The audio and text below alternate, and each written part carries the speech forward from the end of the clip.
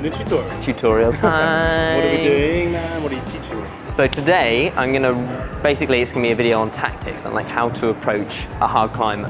So hopefully, you can climb something harder. Ooh. I see a lot of people basically not, going through the whole process, not thinking about it when they approach something that's hard for themselves. So yeah, hopefully there'll be some tips in here that'll be useful for you to either climb a new hard grade indoors or a new hard grade outdoors. Cool. So yeah, I'm just gonna run you through it and yeah, let's go. Let's get in with the tip number one. Let's go. Step one. Step one. Step one. So step one's kind of obvious, but it's choosing a climb that's good for you. So there's a couple things you want to think about. You want to think about what style of climbing suits you. So are you good at slabs? Are you good at vert? Are you good at overhangs? If you're not sure, maybe just choose one of the things that you enjoy the most.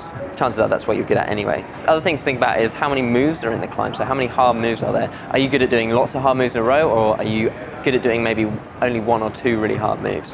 And then also the third thing to think about is how easy is it to try all the moves on the climb? So if it's indoors, is there like a jug ladder next to it that you can go up and try some of the moves? If it's outdoors, maybe try not to pick something that's really high, which is potentially dangerous and harder to work all the moves on. Cool, so basically what you're doing is you're assessing all the extra variables so you can get the easiest possible, hardest route that you can do. Yeah, it's like finding the easiest, hardest thing for you. Yeah, because you're already doing something hard, no need to make it harder. Yeah, okay, I'm gonna execute step one. So I've already chosen the climb, but so I've chosen something that suits me. It's like overhanging, lots of small edges. Which color is it? Not too many moves. It's this black one over here. I mean, it's not gonna be uber hard for me, but for the purposes of this video, you don't just want to see me falling off something over and over again. Step two, my dude. Cool, so step two is reading the route, but there's a little bit more to it than just that. So you've chosen a problem. So this is kind of like gathering information. So you'll probably want to, like, if you know anyone who's done it, speak to them, ask them how it goes. And if it's a climb outdoors, chances are there's going to be a video of it. And you can find, there's loads of videos on YouTube, also places like UKC, and I'll link some websites down below where you can actually find climbs and find videos of climbs. And it's also good to see lots of different methods as well, like what works for a short person or a tall person. And if there's, obviously you know someone who's done it, that's going to be good because they'll know if it's good and what sequence will work for you. So once you've gathered that, then you probably actually want to go find this climb. If it's indoors, that's pretty easy.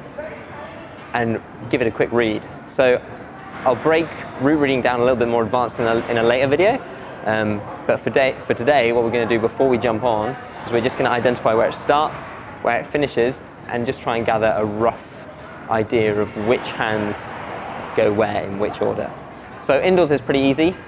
Routes normally start at a tag place. The finish hold's normally quite obvious.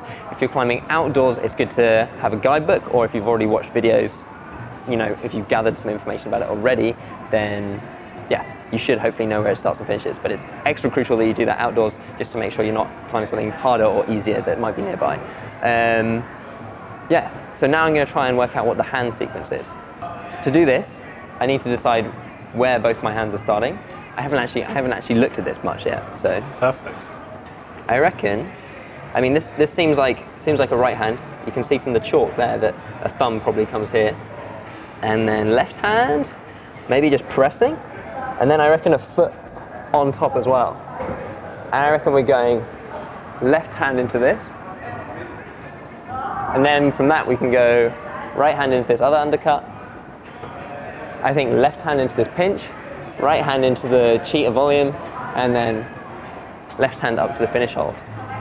That's good reading, but we should state that it's easier for you to do this because you've climbed for such a long time, so yeah, you can read. I can read routes pretty well, whereas this is why it's useful to, if I'm climbing outdoors and it's something that's going to be hard for me, that's why I watch a video. Because then, even if it's not exactly right, that gives me like a starting point, and then I can build up from there. Cool. Okay, well, let's go to step three, I think. Step three. Okay, step three is trying it move by move. So the idea here is to work out each move individually and not give it 100% effort. We don't want to tire ourselves out. We want to find the easiest way to do each move and effectively find out where the hardest move is, and then we can focus in a bit more on that. Okay, that sounds cool. perfect. Should we do that? Yeah. So you start from the bottom now, yeah? So I actually think the first move is going to be the hardest move for me. Just from your reading? Just from looking at it. And if the first move is the hardest move for you, would you skip it and try the other moves, or are you just going to? I will give it a couple goes, but then if I struggle on it straight away, it's worth ascertaining how hard the rest of the climb is. Okay. So I'll give it a couple goes, and if I can't do it, then I'll start trying some of the other ones. Perfect. I'm a bit confused. Start matched.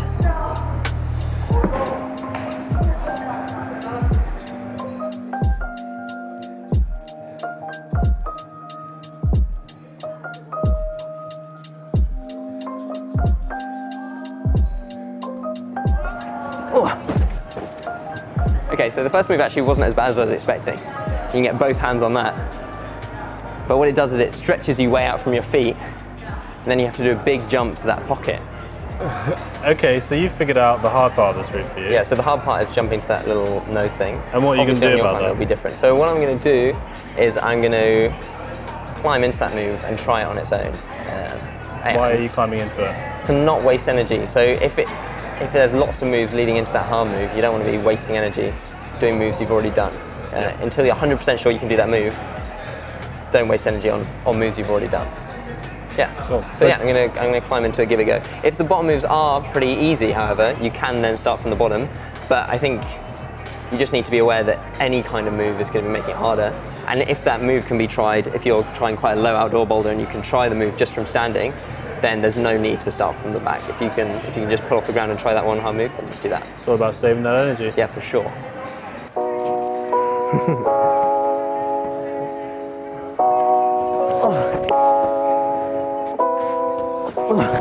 I got like fully on top of it.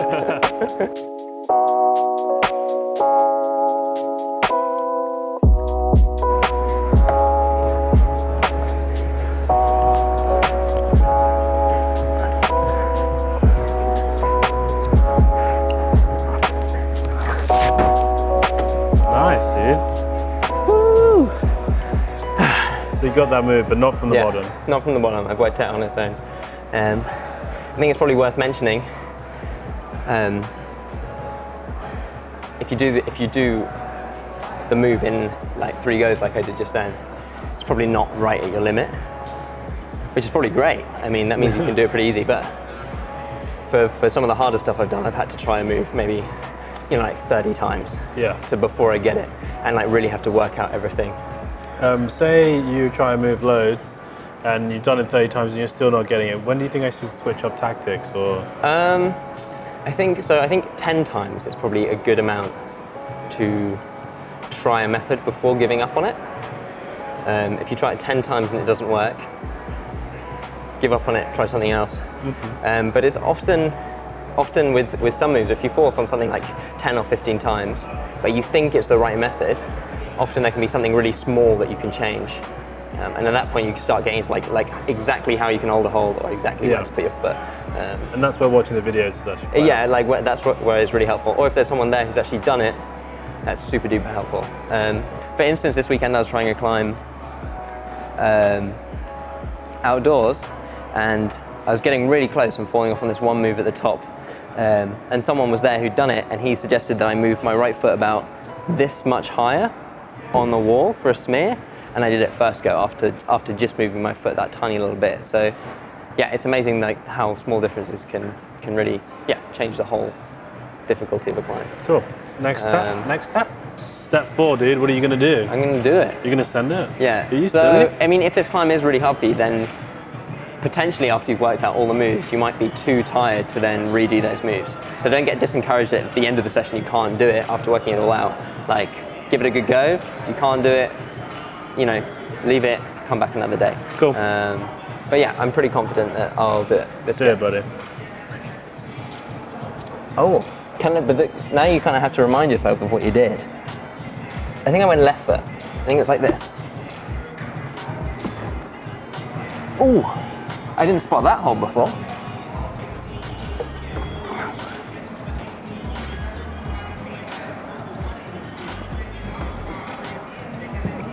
Oh, damn. Unexpected foot slip. So that's quite common actually.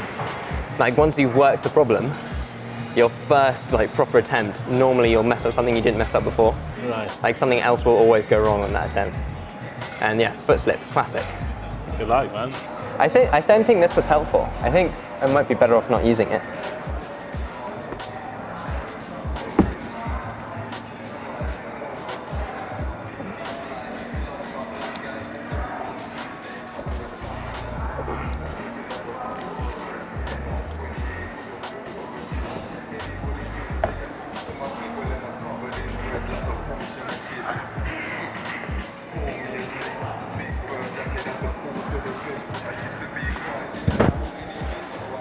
Sweet.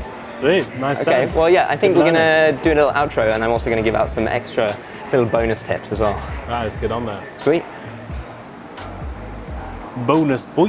Bonus tips. What tips have you got to tell me that's a bonus? Okay, there's a couple of things that are kind of more situational that I didn't go over.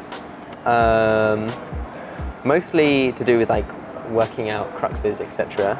First bonus tip.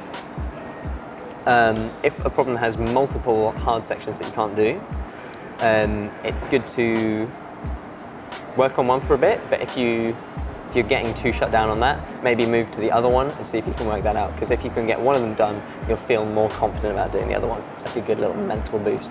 So don't get too locked into one move necessarily at one time. And then my next tip is, again, for longer problems, before going straight in for like a go from the bottom, try and do it in 2 overlapping sections first. So try and do it, let's say, from the bottom to the crux, and then wherever you fall, then try and do it from just before that to the top. So that's a good way of like breaking it down. Cool. You can try all the moves, you can get all the moves, but because you've worked them, you can be so tired, so you might have to come back another session to yeah, send your exactly. project. So once you've actually worked it all out, you might not have enough energy left to even do the whole thing. So that's why people often come back once or twice, or even like, even like 5 or 10 times at the same time. That's totally normal. Yeah, cool. That's totally normal. Cool, so another bonus tip about resting is like make sure you plan your rest properly once you actually start going for it. A good rule of thumb is 1 minute per hard move, or you can just rest until you feel fully recovered. I'm quite good at knowing when I feel recovered or not. Some people need to set a timer. So yeah, whichever way works for you. And then an extra bonus tip is just like stay chill about it. Like once you've worked it all out, like try and be relaxed. The more relaxed you are, the better you are, the better chances you have of doing it, because you won't be over gripping those holds. Yeah, and if you get too bogged down or it's pissing you off, then move on, try something else, come back to it later, You don't have to do it. So I think I'm going to do a full video on root reading, because we touched on it now, but there's, I think, quite a lot more things that I can go into a bit more detail on. Also, these are just my personal tips on how I approach a hard climb. If you have anything you'd like to suggest, then comment that down below. So if there's anything else you'd like us to cover in a future tutorial, just comment that down below. And make sure you like this video and subscribe if you learned anything. Also check out our Patreon, because it helps us keep making great content like this. I hope this was great content. Maybe it wasn't. Who knows? All right, catch you in the next one. Cheers. Bye. Thanks for teaching. Go. Cool.